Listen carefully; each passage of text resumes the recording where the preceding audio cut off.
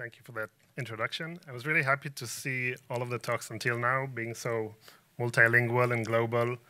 So I feel my talk kind of fits in that perspective. So I'm going to talk about not so much about my work, but more about an overview about Hebrew typography. And this talk is going to be from a personal perspective. So it's not going to be it's going to be from my personal perspective, which means it's going to be secular and liberal and not so much looking at religious and sacred aspects of the text. It's going to be contemporary, so I'm not going to look so much into the history and paleography and research of the development of the Hebrew type. And it's going to be looking more into the form of the language and not so much in the social, political, and other aspects of multilingual settings. So the name of the talk is Typography Ivrit, which means Hebrew typography in Hebrew. And when designing this intro slide, I was faced with thoughts that every person who is dealing with opposing languages deals with, whether the type should face each other or go back to back with the writing direction, or maybe the design should be about the mixing of the languages. And this is all if we want to harmonize the text together, but maybe you want to look at contrast or differentiation. So we're going to talk about, the talk is divided into four. Starts with an introduction for Hebrew type, then look at milestones in modern Hebrew type, milestones in Bi-Scriptual type, and look at some Bi-Scriptual graphic design, mostly contemporary and mostly from Israel. So some overview: Hebrew is both a writing system and a language with 9 million speakers. Other languages that use the Hebrew script are Yiddish and Ladino. And Hebrew is mostly commonly used in Israel and in Jewish communities around the world, as can be seen in this picture from the Lower East Side here in New York. From 100 years ago, we can see signs in English and Yiddish. Lower East Side was a big immigrant Jewish community back then. We do know that Hebrew and Latin share an ancestry, but they developed into different directions, pun intended. So Hebrew is written right to left, which means the open forms of the letters are facing to the left. But still, when you draw the letters, you draw it from the top left. So it's written in reverse direction, how it's read. There's 22 letters in Hebrew. Hebrew is unicase or unicameral, which means there's no uppercase or lowercase. There are 5 letters that get an alternate form when they're written at the end of a word. There's 1 ascender and 1 descender, in addition to 4 out of the 5 forms descending below the line. The letter forms are historically reverse contrast, which means the horizontal strokes are thicker than the vertical strokes, and they're top-heavy usually. And the letters hang from a top line rather than sit on a baseline. Hebrew letter height is usually somewhere between the upper and lower case, unless it was designed to fit a specific case. We will see later that some typeface is designed to match lowercase and some uppercase. And Hebrew should include its own set of numerals designed to match its height. Hebrew uses Arabic numerals, despite the opposite writing direction. So reading this paragraph of today's details, it's kind of hectic, and you go constantly between right to left and left to right, but you get used to it quite quickly. Hebrew does not conform to Latin letter form classification of serif and sans serif. So you can see in this spectrum of serifness, starting from sans, quote unquote, at the top to the most serifed at the bottom. In Hebrew, serifs are called tags or thorns, and they are more an in-stroke rather than decoration. So even at the top one, you see some of the roofs of the letters. They are part of the skeletal part of the form, so they are not, even though they look like a slab. There's 2 ways of writing Hebrew. One is meruba, which is formal script. It is used mostly for printed type, and the other is rahut, which is used for informal and handwriting. So Latin has a rich array of secondary styles, as can be seen from this spread from Bringhurst, that Hebrew lacks. So we do have bold and Roman, but other than that, Hebrew lacks typographic tools for emphasis, differentiation, and complex layouts. Italics are practically non-existing. Mechanical obliques are somewhat common, but are not standardized in use for emphasis on distinction. For Latin practices like tracking or writing titles in upper and lower case are usually substituted by quotation marks for the lack of italics. As you can see in this example where there's a need for further differentiation after weight, there's a change in typeface inside the parentheses. Hebrew is mostly consonantal and has no dedicated vowels. Nikud, which means pointing, are these diacritics used to represent vowels. It's not really common, but can be found in texts for young readers, poetry, sacred texts, and word disambiguation to compensate for the missing vowels.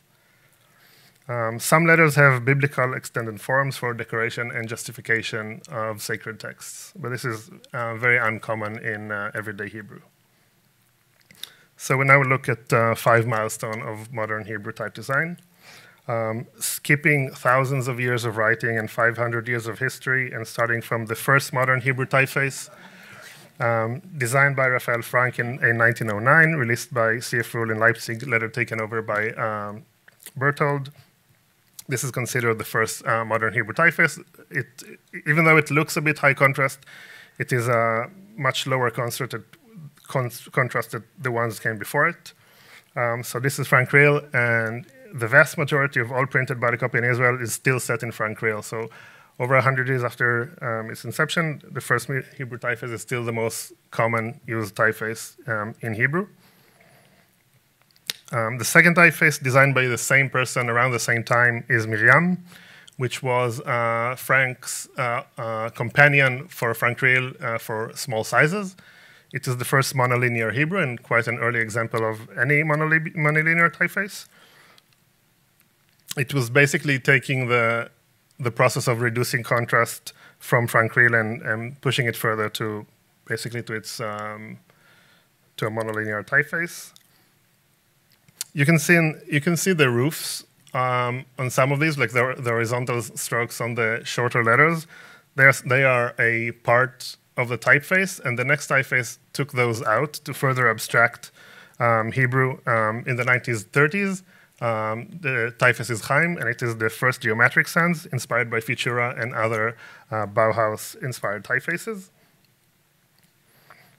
Next, designed in the 30s and 40s and released in the 50s, is David by Ismar David, who has spent some of his career here in New York. It is the first humanist and calligraphic Hebrew typeface, and it's the first italic. But it was also part of the first Hebrew superfamily, quite ahead of its time, even for other languages. So these are drawing from the 40s, but the full superfamily was released in 2012. And the last example of Hebrew type is Narkis block, which was Tzvi Narkis's first typeface, inspired by modernism and popular typefaces of that time, and then designed to match neo-grotesque of the time.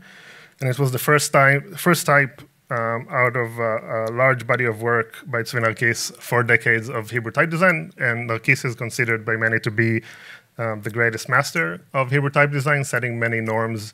And in many cases, contemporary type designers are looking at Narkis's letter forms as models for letter forms. We'll move to some milestones in Bi-Scriptual type. Starting from some context, so in Israel, multilingual typesetting is usually non-matching. There's no effort to match the different languages, which creates both challenges in hierarchy and class.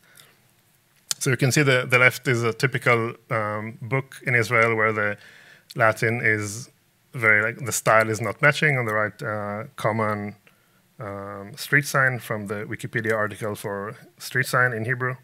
So you can see the big differences between the languages. One of the first to try to resolve this disharmony between languages were Eric Gill and Hugh Schonfeld, both British. On the left, Eric Gill's Hebrew typeface, and you can see the biliteral serifs, which are very alien to Hebrew. Hebrew never have an outstroke serif or a symmetric serif. It's always an instroke. And on the right, Schonfeld's proposal for a new way of writing Hebrew made of deconstructed Latin shapes, and also he proposed to add lowercase to Hebrew. This was never adopted, but it's still an interesting example by an outsider. In the 90s, 50s, and 60s, there were several successful attempts at resolving this harmony issue between the languages. First by Tzvi Narkis, as seen in the bottom left, inspired by typeface folio, and Upper Oron inspired by Univer. And interesting to see that the upper one was designed to coexist with the lowercase and the bottom one with the uppercase. On the right, we see a page from Type Specimen of Narkis Tam, a different typeface by Narkis, and the various ways it can integrate with the Latin counterpart. In the 90s, several designers like Yannick Yontef, whose typeface is shown here, were inspired by popular Latin typefaces to create Hebrew counterparts. These were not official versions of typefaces, but just using existing Latin typefaces as inspiration and to draw new forms in Hebrew. Both of these are still very popular today. Another project more recent by Yontef was designing a Latin counterpart for a very popular classic Hebrew typeface, not designed by him, designed by Henry Friedlander. In 2012, a group of Israeli designers received a grant for developing an open source alternative to Arial, which is at that time all Hebrew websites used Arial as their web font. So this was an attempt of challenging the default Arial and creating probably the first bilingual web font. The next milestone came from Israeli designers attending master's programs in type design. The first one was Adi Stern, attended the Reading program in 2005 in creating the first typeface set for continuous reading that was designed as both languages together at the same time.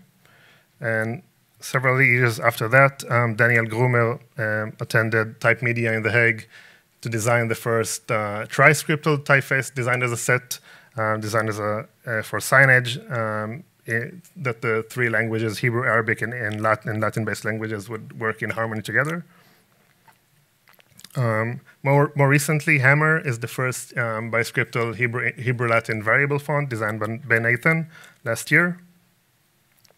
Another variable font is Fit Hebrew, which is Oded Ezer's version for Fit by David Jonathan Ross.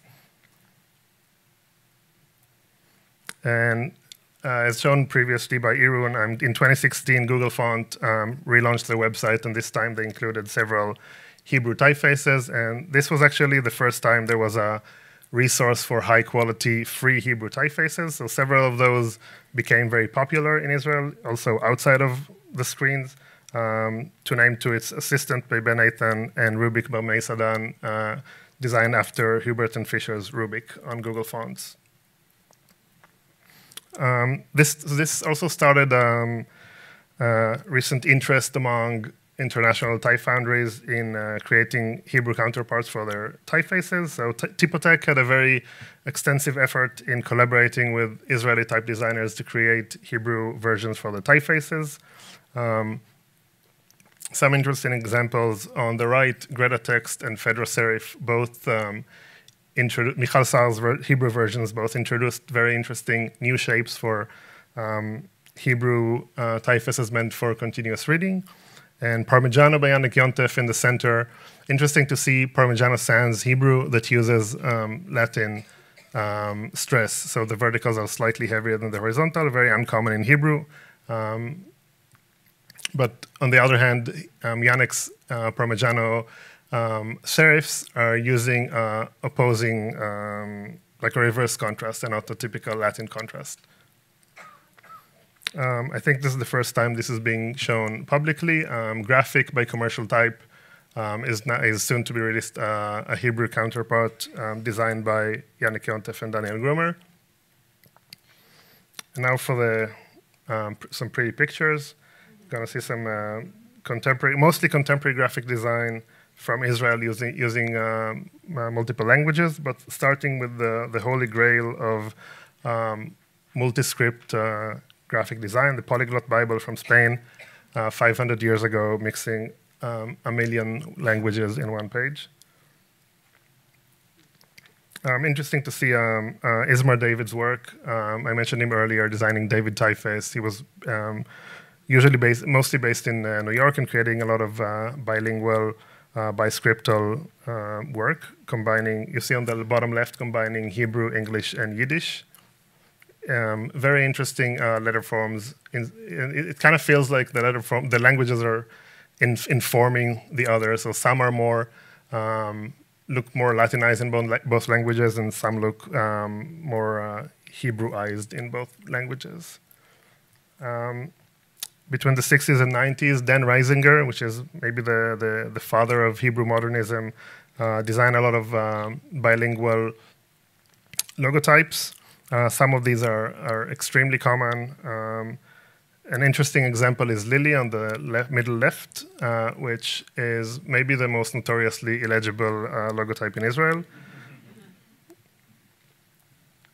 Contemporary examples from Michal Saar, which is a type designer, a graphic designer, and she really tries to always make the languages live in harmony and in equal hierarchy. An interesting example on the left is this dynamic identity that switches languages and position to kind of maintain a continuous equality between the languages. Another example by Michal Saar is this publication, multilingual publication in Hebrew, Arabic, and English. Kind of zoom in on the center, quite masterfully done, combining all languages and in multiple voices and details. Some of the typefaces are designed by her, and some are classic Hebrew typefaces. Another multilingual publication, by Nathan, introduces Amharic to the mix. Amharic is the language of many Ethiopian people living in Israel. This was a newspaper for about refugees in Israel. A book I designed together with Guy Sagi of Studio Shual is combining Hebrew and English in a way that's, so the typographic, so the columns are actually flipped. So if you hold the book one way, you can read one language, and if you flip it 180, you can read the other language.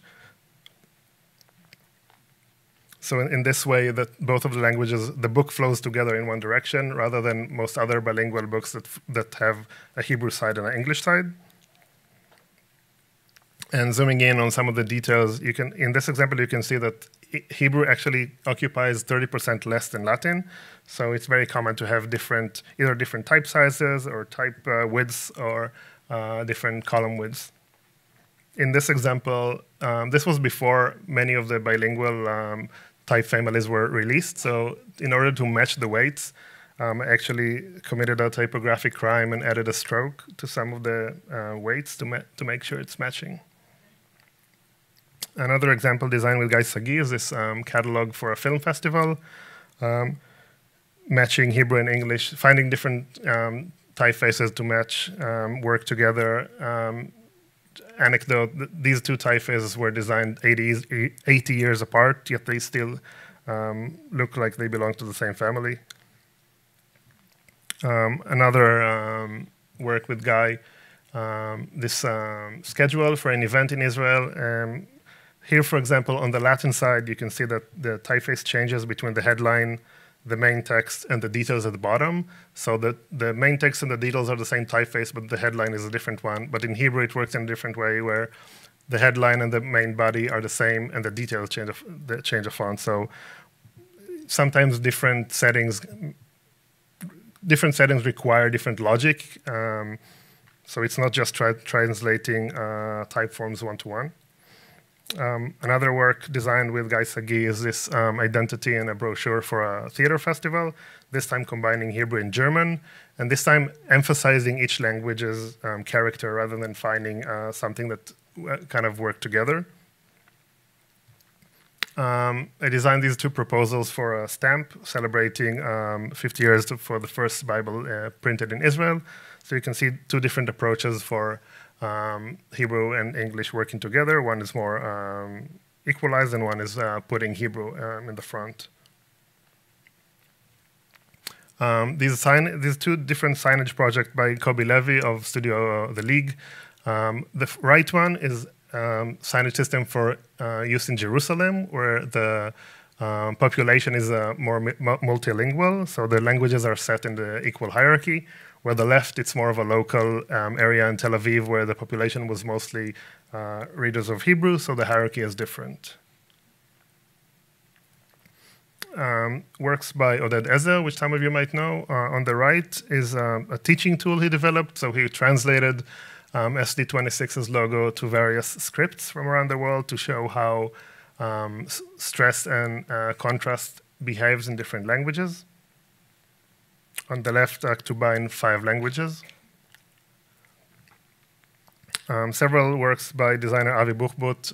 Interesting to see, for example, on the right, finding two different typefaces that communicate the same language, even though each one has its own distinct character. On the left, you can see a book with a front and the back where each language gets its own direction. And on the middle, a lettering project in English, Hebrew, and Cyrillic. New Studio Field Day.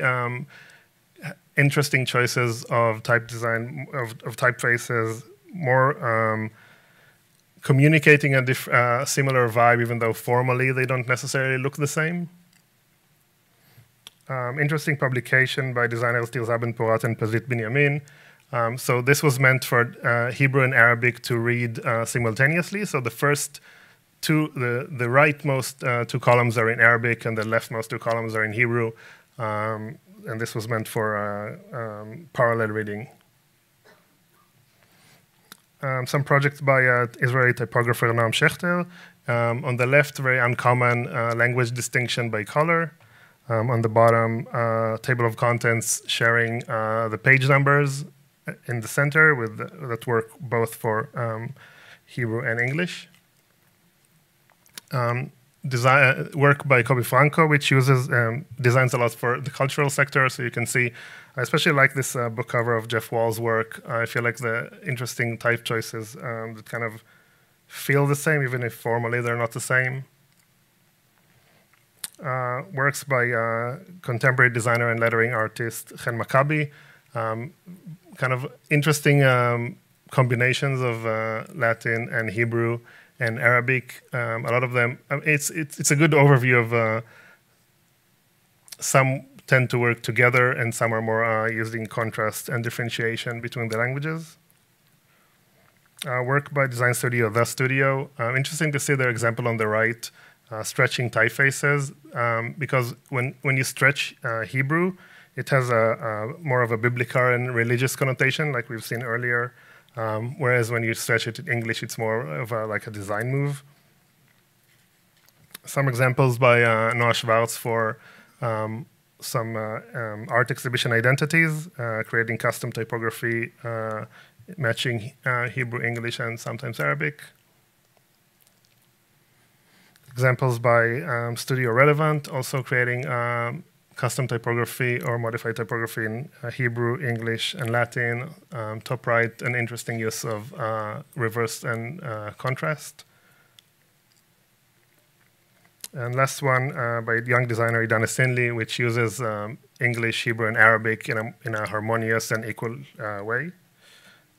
Toda means thank you.